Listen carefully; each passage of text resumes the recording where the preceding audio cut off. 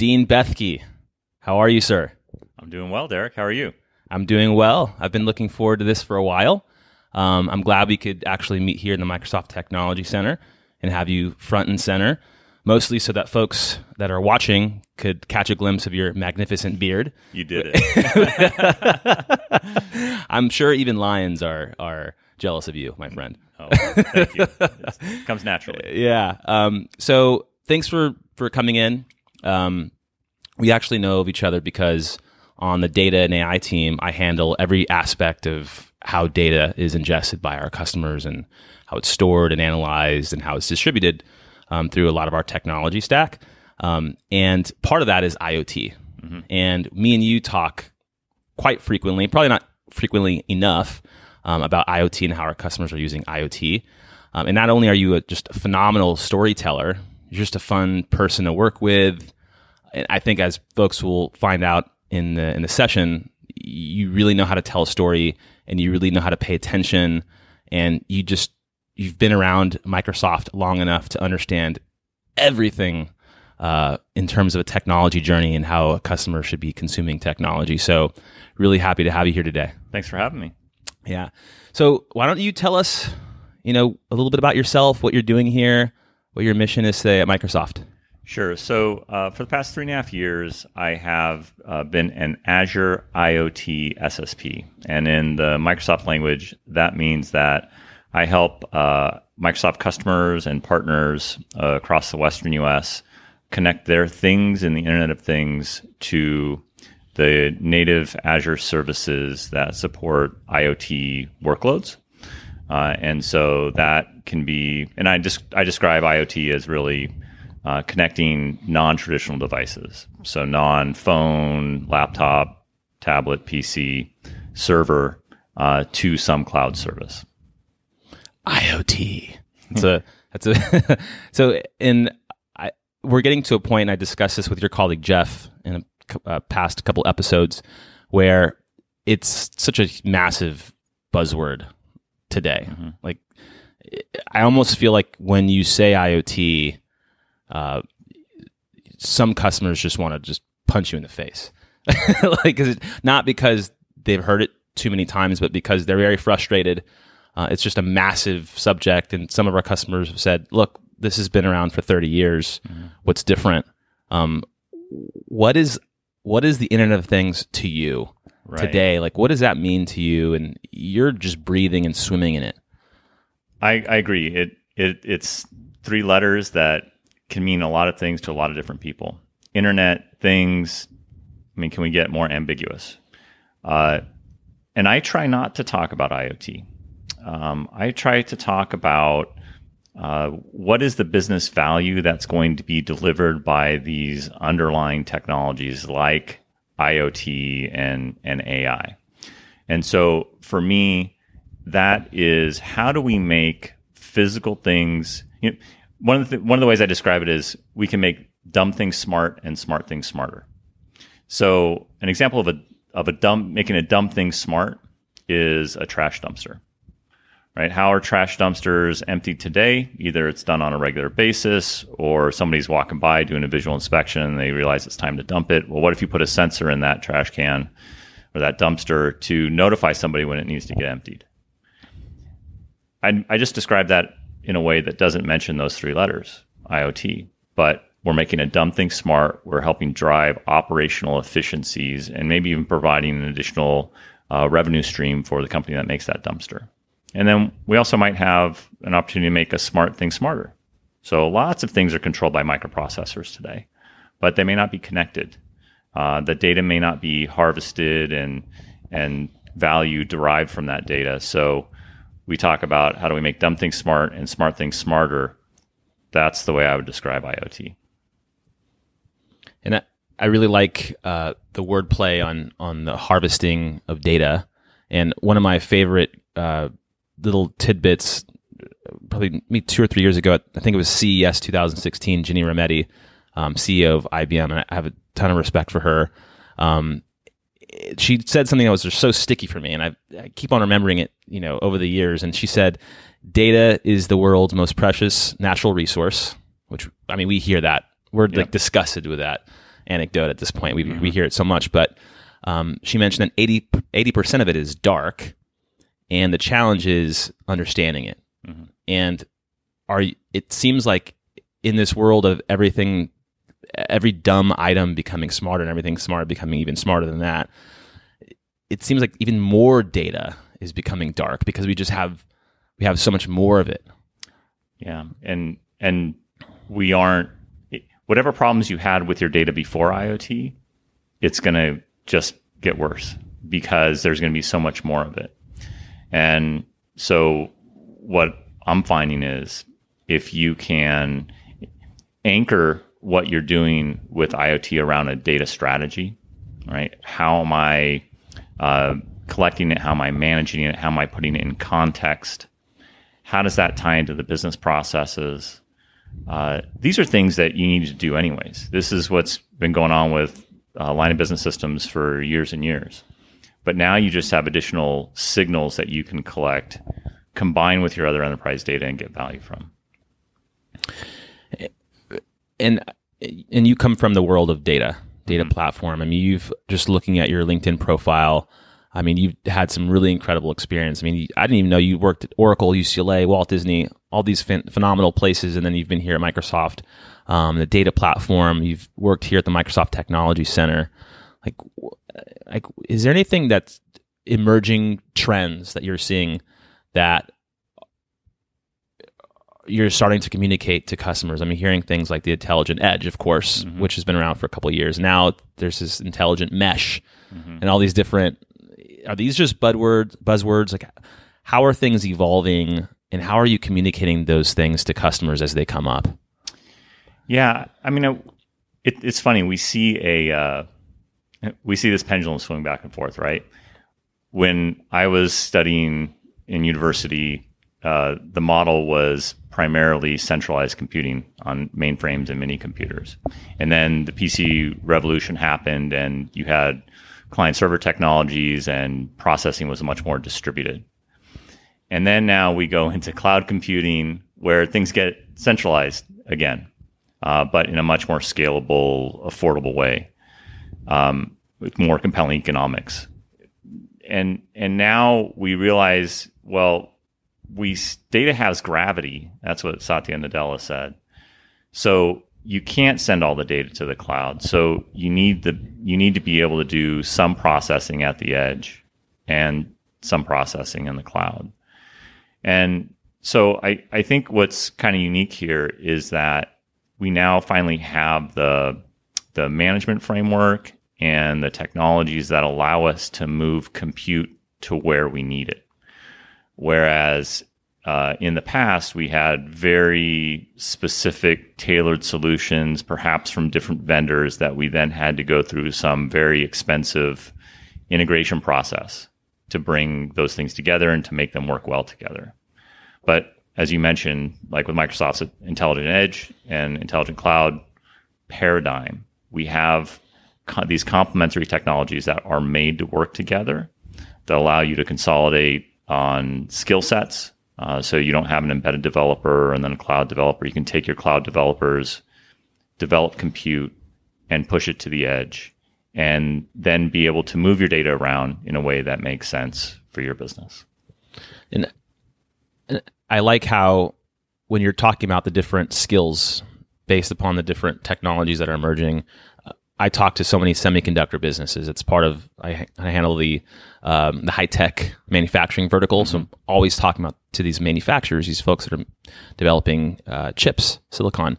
And it seems like some of them are trying to move up the stack, where when you're talking about this pendulum, and it's becoming distributed once again, and they're really keen on how do they develop these smarter chips with trusted hardware, and how do we do really cool things and process them, whether it be image detection or object detection or facial recognition, whatever it is, but at the chip level.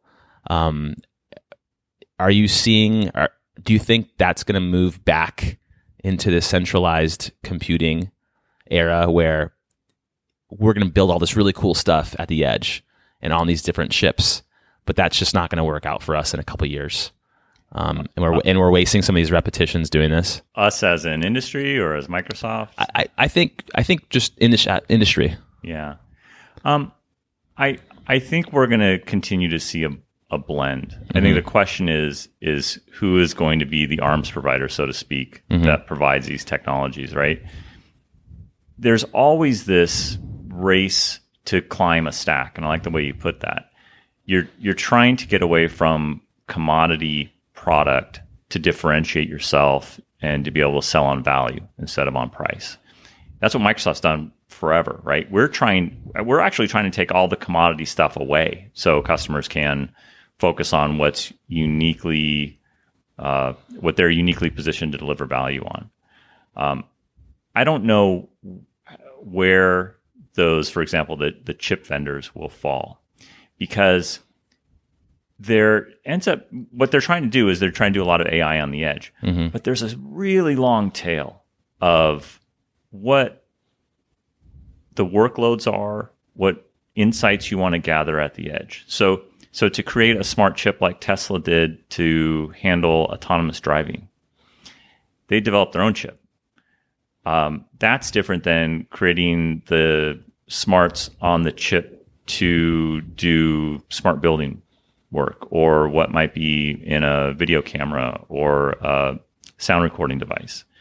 And so are all these chip makers going to be going beyond their core expertise in silicon and developing these very specific algorithms based on the particular workload? Or are we going to be looking at, a software company like a Microsoft that is enabling frameworks that then can move that kind of compute, enable specialists to create that logic and then push that compute down on that device? I don't know how it's going to work out, but if I were to place a bet, it would be that there are going to be some very specific things where there's critical mass, where it's worth it to be very specific, like Tesla's doing on their chip for autonomous driving. And then there's going to be a lot of very specific areas that maybe don't need the specific performance that we have with compute on a chip, that companies might be going to software companies like Microsoft, leveraging our tools in order to then push that compute down to where they need it.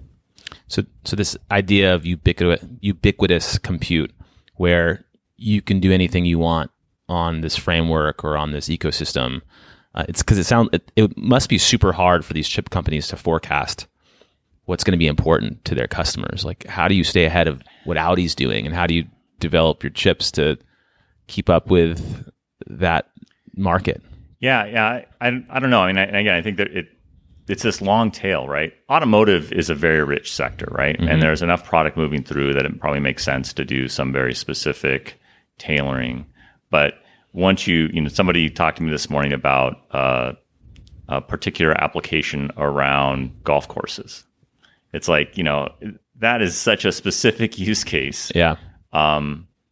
Is there going to be enough investment in that area that you're going to design silicon around a solution there? Probably not, right? So where are the areas of critical mass that these companies can create profitable markets or find their niche within these markets to make money, versus, focusing on horizontal capabilities and enabling somebody else to innovate on top of that?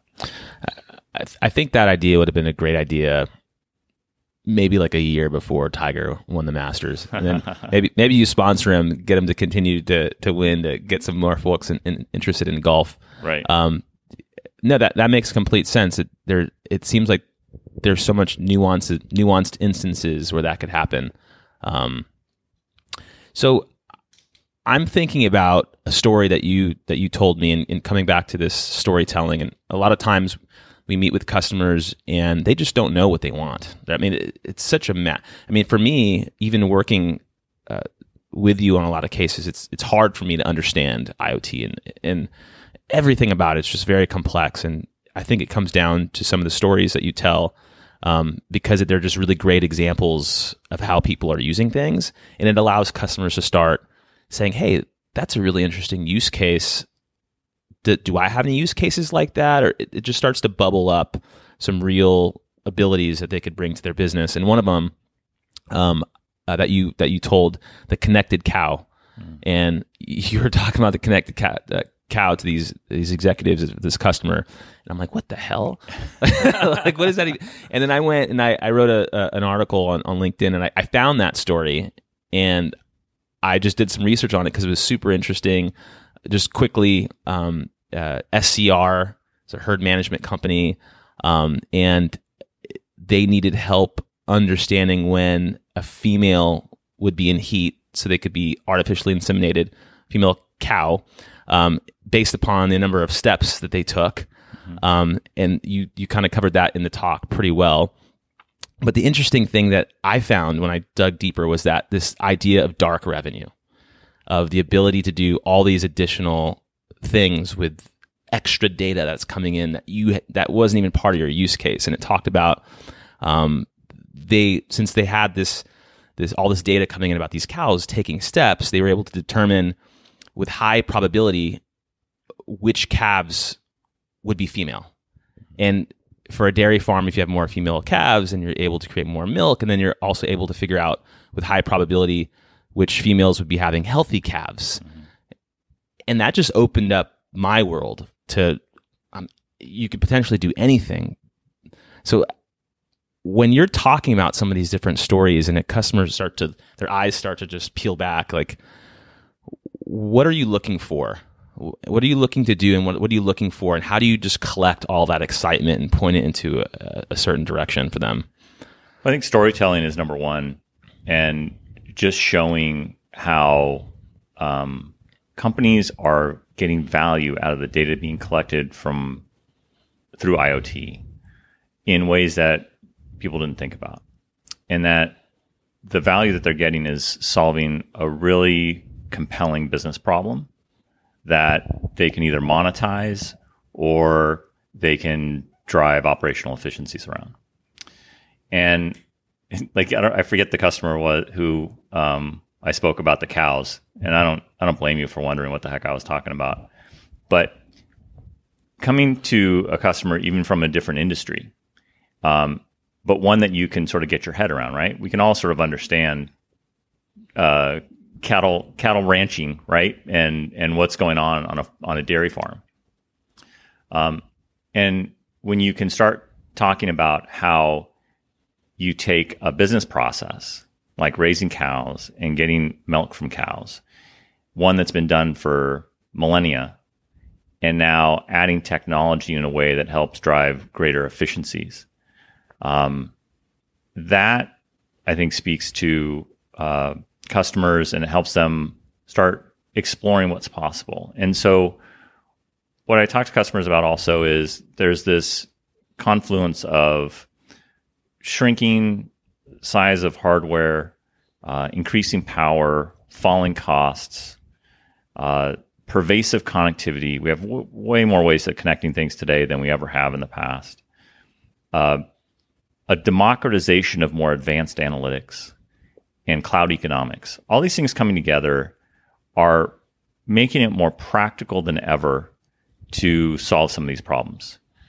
And it's not that you couldn't do it before. It's not like it wasn't possible before. It just wasn't as practical.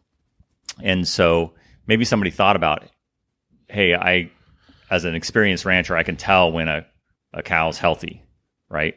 But now to sort of automate that and be able to do that at scale across a herd of 10, 20,000 head of cattle, like that is something that is going to drive significant value. And what I try to do is help customers focus on what is that thing? What is your cow problem, right? Mm-hmm. How do you increase the yield of your herd? How do you increase the quality of the milk you're producing? Whatever that problem is for you that keeps you up at night, that's what I want to help you solve through IoT.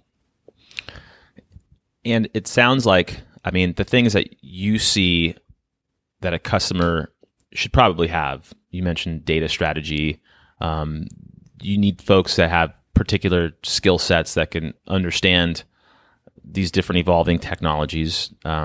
your colleague Jeff mentioned, having the business initiative and doing things really quick, just doing it alarmingly as fast as possible so that it could build excitement, it could keep excitement. What are the clear differentiators between a project that just fails completely and doesn't pick itself back up, and a project that is successful because it may have failed and then iterated and became successful after multiple iterations? Like, what's the code? Number one is that business value, I think. If I see, and just with Microsoft, right? Traditionally, our relationships are with technical decision makers. Quite often we'll get brought into conversations with those technical decision makers around some IoT type of workload, or where IoT technologies are a piece of the overall solution. And if we're talking technology, primarily, I think the chances of success are lower. If we don't have a business sponsor involved that can articulate the value and champion this type of solution, we have less probability of success. I see very few, if any, projects going from concept to production when you don't have a strong executive sponsor involved from the beginning that's keeping everybody on task. Because there's a lot of learning in these projects, right? A lot of experimentation. And there's kind of two ways to look at IoT. One is, internal facing, we're driving operational efficiencies. This is going to help us do our business better, like a dairy farm. There's another where you are looking to embed these IoT technologies into the products you're creating to help you drive top line revenue, deliver value added services to your customers. And especially in terms of that product, not only do you have to sync up with the typical product development cycles that these customers have, which may be, depending on the industry, these may be 1 to 2 to 3 year product development cycles. If you don't have that business sponsor that is shepherding and sponsoring and championing this type of solution through that process, over that course of time, it can lose momentum. Operational efficiency stuff, it's a little faster, but still, when you're impacting companies' internal business processes, in particular in industries that have very slim margins, like distribution-oriented companies, they are very touchy about mucking with the supply chain.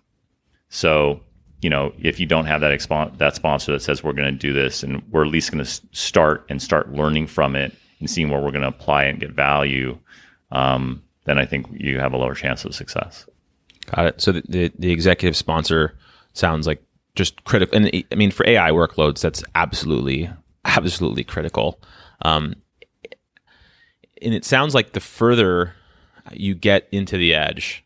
So, typically what I'm doing is we're talking about ecosystems and software and services that help ingest data and prep data to make the entire data complexity and insight generation and model deployment, lifecycle of machine learning model, AI development, just easier, and to democratize that entire process.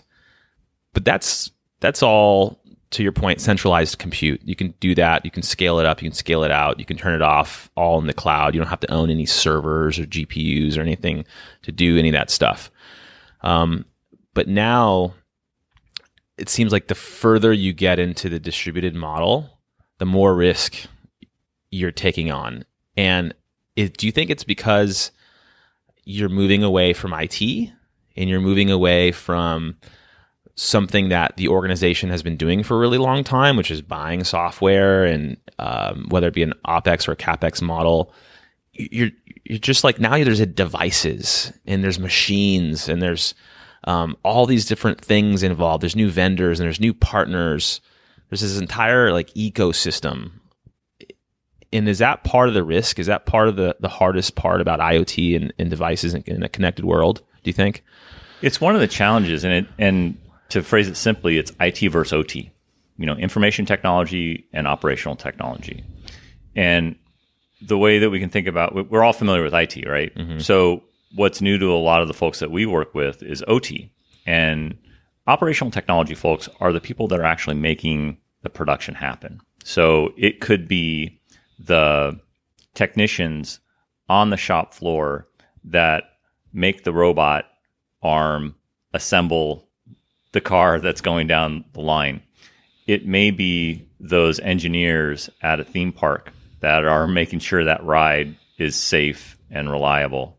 And traditionally, IT and OT have been separate worlds. Even though it's been technology that's been used in the operational environment, IT beyond providing network connectivity has typically not been involved. And so there's this confluence of IT and OT because OT knows the operations of the business really well. IT knows the technology and they have the experience with the data. And so now with IoT, you need to collect data from those devices that are in production, that are helping you produce whatever good or service that you're delivering. And you need to get value from the data. Now the OT team has to talk to IT. And that doesn't always go super smoothly. Yeah. And so what I've found also is, the biggest challenge in these types of solutions isn't the technology. It's the internal business processes and the teams that are working on these kinds of solutions, and how do you get them together and on the same page and driving toward the same goal. In the operational technology, and I just in the last podcast, I think I mentioned the IDC said, this year, 2019, line of business spending is going to be, the budget for line of business spending is going to exceed IT. Mm-hmm. And it seems like there's a big synergy. Something is going on where you have, maybe it's cultural, maybe it's politics. I don't know what it is. But what's the secret? Is there like a secret sauce that you kind of invoke with how to be the marriage therapist between IT and operational technology? I don't know that I've quite nailed this one, right? Because each company has its unique nuances. But I try to help them. I try to help my customers understand what roles they need on the team in order to be successful. And there's an operational piece of this, and there's an information technology piece. And so to help them understand where they should be shaking hands and working together is an area that I can try to advocate. Hopefully the patient will take the medicine, but help them understand now how do you work together on this, and then how do we introduce a change management process that when there is new capabilities, new features that need to be rolled out, that's done in a way that's acceptable to the operational team, and vice versa. When operational team needs additional information or value from data that they're generating, additional insights, how do you then communicate that back to the information technology team that might be delivering that? So a lot of important stuff here. And I think when I was just preparing for the talk, a lot of these things were kind of bubbling up. And what really surprised me, and obviously I think you begin most of your talks with just the sheer number. I think Gartner is saying late last year, 14.2 billion devices in 2019, connected devices, 25 billion in 2021. So many times the population on Earth, which is, I think that used to be surprising, I think, maybe 2-3 years ago, but now it's like, oh yeah, of course, everything is connected, including your refrigerator. But what was really surprising to me was this entire idea of social, legal, and ethical IoT. Mm-hmm. And I mean, of course, that makes sense when the world is concerned about privacy. We're hearing about that in the headline news all the time. And this particular article I read, and I can put a link into the show notes, talked about data ownership, analytical bias, privacy, compliance, because these devices are bringing in so much data. And then further, and I think you'll enjoy this, Nick Jones, he's a research VP at Gartner, and he mentioned this: successful deployment of IoT solutions demands that it's not just technically effective, but also socially acceptable. And that companies that develop this hardware are going to have third-party companies regulate and look at what data they're collecting. We probably see this with ambient IoT. God knows what's happening in China in terms of what kind of information devices are collecting. Like, is this something that's in your world yet? Are you having to be a practitioner to customers with these different themes? I do, and at least right now, because it's kind of the Wild West, right? We aren't, especially in the U.S., tightly regulated on these types of things. I just read recently that the military created a way to identify individuals using infrared based on their heartbeat. So they're able to track individuals based on that unique pattern of people at a distance, right? So you may be giving away information about yourself that you may not even know.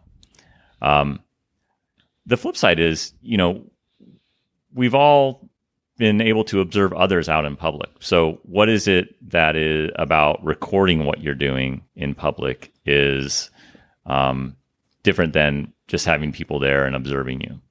These are things that we have to struggle on, right? And I work with my customers talking through these kinds of issues, where it gets into regulation and where it gets into their kind of individual business policies.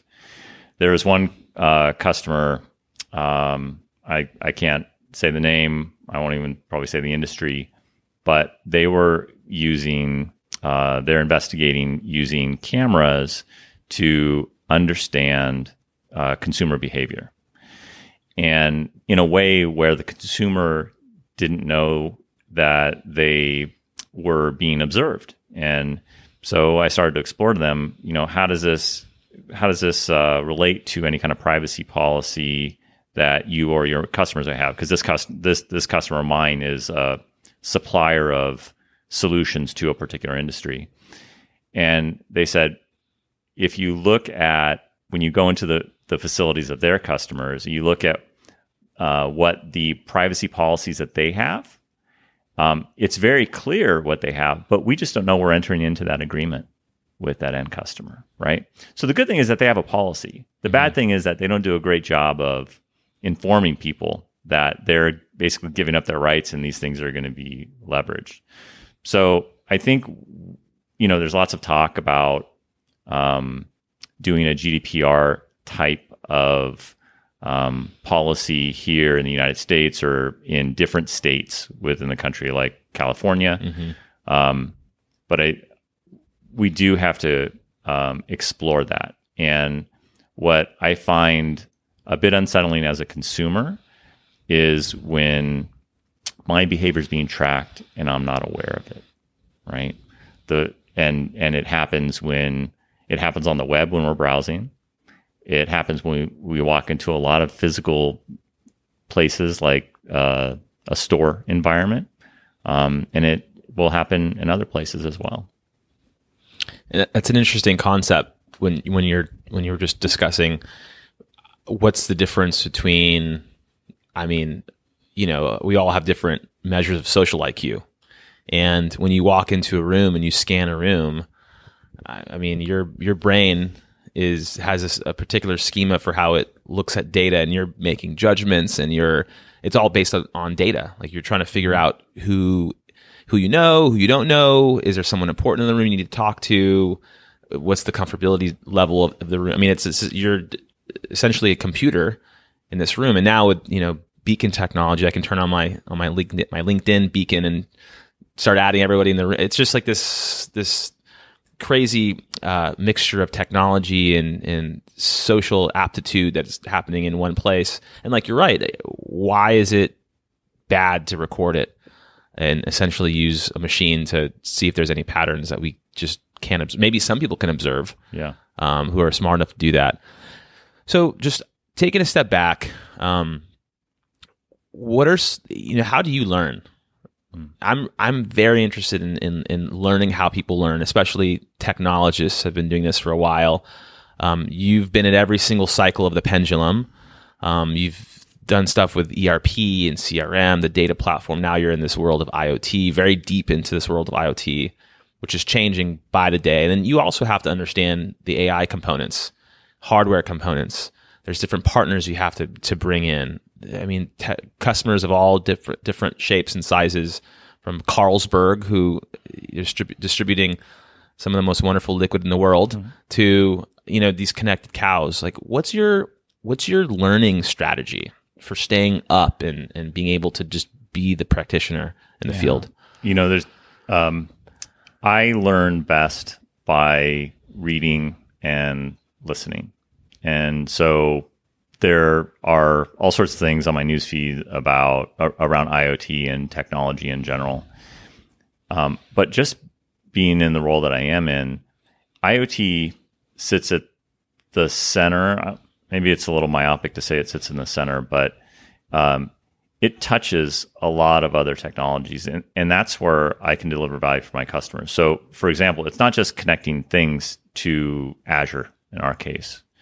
I have to help my customers understand what are the hardware possibilities.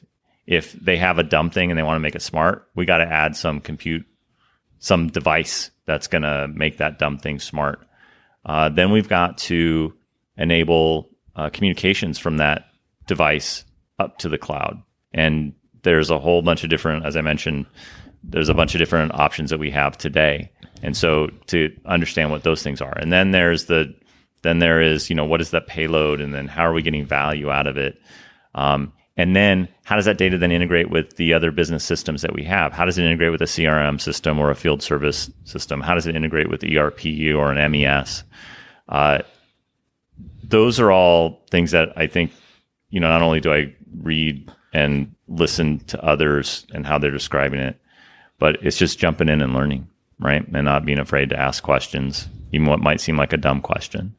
But I feel like I kind of got uniquely prepared from this because, prepared for this because my background was primarily in data and data warehousing. Mm-hmm. And so I was always in a position to have to understand data and help my internal customers get value from it. And then when you start working with line of business systems, selling the Microsoft data platform, right? You're essentially going to find a partner that has an LOB solution that is based on our data platform, and then go sell with that line of business partner. And then ERP, which touches, nearly every business process within a customer, and then CRM and field service. It's helped me kind of build this base of experience that then I can leverage. And so every new piece of information that I learn is just building on top of other experiences that I've had. I completely agree. That makes you so uniquely qualified to pursue all these opportunities. I come to you for things that have nothing to do with IoT, but we're talking data strategy and where the data is being harnessed, and you have a perspective on that. And I'm sure all those different perspectives in this composite, they just help bring more data to the customer and interesting perspective to the customer. Yeah, well, and us as salespeople, right? We're not super deep in any technology, but just like any of our technical colleagues, or anyone anywhere, there's a level of depth that you have. There's a core expertise that you have, and then there's kind of long tails in terms of what else you know. As in my role, I try to keep extending my 100, 200 level knowledge and being very selective where I can invest my time to build the 300, 400 level of knowledge. But if I'm focusing on that 100, 200 level knowledge, and then being able on business topics, business process, how do I bring business value? And then we have, fortunately, really great technical colleagues that can go deep in any particular technology area. That's helpful. And then, of course, we get to learn from all of them. Yeah. So do you make that assessment? And thank you for like the mental visual. Do you make that assessment when you approach like your role or your career? Like, okay, do you take a step back and say, okay, this is kind of where the industry is going. These are the gaps I see that'd be best for the customer, for me, or for my career. I need to get deep in these different tranches. But there's other areas where maybe I don't need to be as deep because people can like, what does that look like when you make that assessment? What I look at is kind of where is there critical mass in terms of business challenges, right? So key industries that we work with, right? Manufacturing is a big one. And IoT, where there's critical mass in IoT, is in manufacturing, either driving operational efficiencies in a manufacturing process or manufacturing smart things that then become IoT devices. And so that's an area that I specialize in. And then, of course, my background in ERP, a lot of our targets were manufacturers. That was helpful. Then the second is retail, because that's where I probably have the second best opportunity, and retailers love to work with Microsoft. Yeah. And maybe a little less so with some particular competitors of ours. Definitely. So that's where I kind of spend time in the retail industry. And then there's a whole bunch of different use cases. Smart cities, for example, those are prime for IoT type of solutions.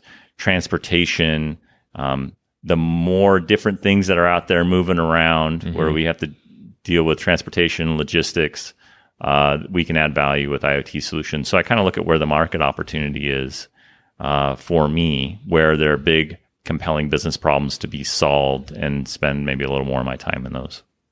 Thanks for that, Dean. So we're about to come up on our time, but I can't let you get away without at least telling us one of your favorite stories that really showcases the value of why businesses should be taking a look at their data strategy, how they should be approaching IoT, anything that you think is helpful for people who are wondering what to do next. Yeah. I mean, I think about, there's a couple of manufacturing examples, right? We have, and Microsoft has lots of great white papers and case studies on our website.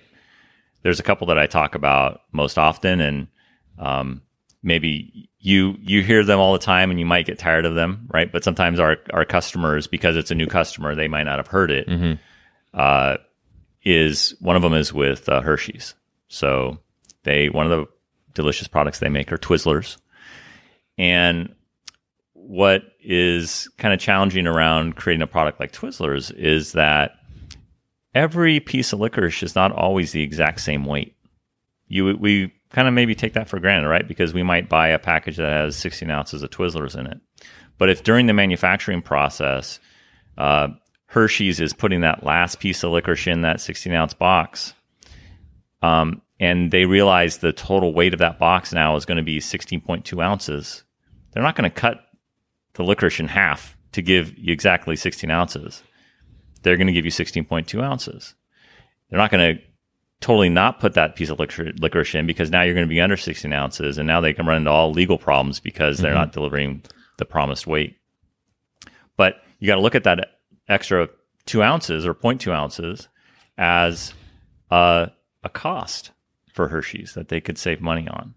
And in food products, these are, you can have pretty thin margins. So in Hershey's case, every additional half ounce of Twizzlers, I think it was something like $500,000 a year for them. So if they could shave off a half ounce, not just a half ounce out of the package, but a half ounce of overage, 0.5% on the overage, that would mean $500,000 to their bottom line every year. And so what Microsoft did with them was we analyzed their manufacturing process. We looked at all of the data that's coming off their machines, and we were trying to predict the final weight of the package of Twizzlers. And we couldn't quite do it with the data we had. We end up including or instrumenting the machine that was producing the Twizzlers with some additional sensors. And it turns out that by more closely monitoring the temperature of the extruder, because the extruder is the thing that takes the goo and squeezes it into the form that becomes the Twizzler, we could better predict the final weight of the package, and then now provide real-time feedback to the operators so they can start turning knobs and dials so that they can more closely match that promised weight of the package. And that has serious implications of what, from a profitability standpoint, right? It hits your bottom line. This is an operational efficiency use case. And in this particular case, it was a champion internal at Hershey's that knew that this was a problem they were struggling with, but they didn't know how to solve it. And so, but by just giving us the data and a chance to experiment and perform learning on the data, we were able to help them drive some really great business outcomes. And so I think the lesson of that is, number one, we take a lot of stuff for granted.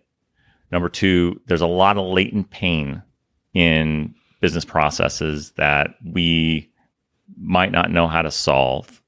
But three, it's through data that we can address some of these things. And so by figuring out what your Twizzler problem is, that is where I would start thinking about, how do I look at IoT?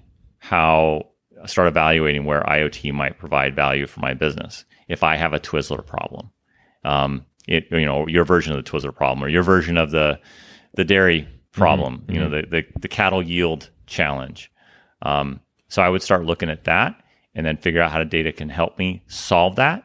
And do I have all the data that I need to solve it? That's great. Go solve it with the AI technologies that we make available.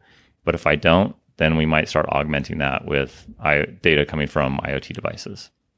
That's the famous Dean Bethke right there. I mean, that for me, when I hear stories like that, like it immediately helps me anchor into use cases and anchor into almost looking at any business process and starting to look at it almost like in microservices, like mini modular Lego pieces that you can start just looking deeper into, like the extruder. And I remember taking a statistics class in my MBA, and it was a very strange problem where we had to forecast just via math, like old school, on a piece of paper, no Excel math, like the variation in macaroni bites. And it was essentially this exact same problem. Like, how do you, the different weight, and if it's below a certain weight, then it's not good because the customer is going to be unhappy. And how do you, but now we have far more advanced ways of doing these different things, because you have all these different elements of machines being connected, and they could feed into those different data streams.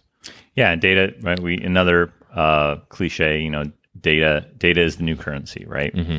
The more data you have, the more valuable it is. And it's not just that additional piece of data is additive. The value can be exponential, because that one additional piece of data can be that missing puzzle piece that helps you solve the puzzle. So I think we're just going to keep gathering more and more data. There's going to be more creative ways and to gather that data. Mm-hmm. And it's going to become easier and easier as more of our dumb things become smart and smart things become smarter. Incredible. So what kind of books are on your nightstand before we let you go? Like what's... Oh, it's all like non-technology stuff. Perfect. I need to get lost in, I'm a big, like, either like a historical fiction genre or detective novels, things that I can just sort of get lost in and distract myself with. Otherwise, it's, looking at this news feed, finding things that are interesting, and then jumping into particular topics that I find compelling, or I think there might be use for me in business or in my personal life. If you could choose one sci-fi character from a movie that you just want to be or look up to, and I'm choosing sci-fi because you're a geek at heart. Oh, I don't. Yeah, sci-fi. I don't know, man. I am frankly. This might kill the podcast, but I guess I'm just not that big of a science fiction fan. So I don't know that I've got a great sci-fi character. How about it could even be as wide and have as much breadth as Indiana Jones. Any character. I don't know, man. I'll have to think about that one. Okay, we'll get back to that. All right. Well, hey, Dean, really appreciate you coming on. And what's the best way for folks to get a hold of you?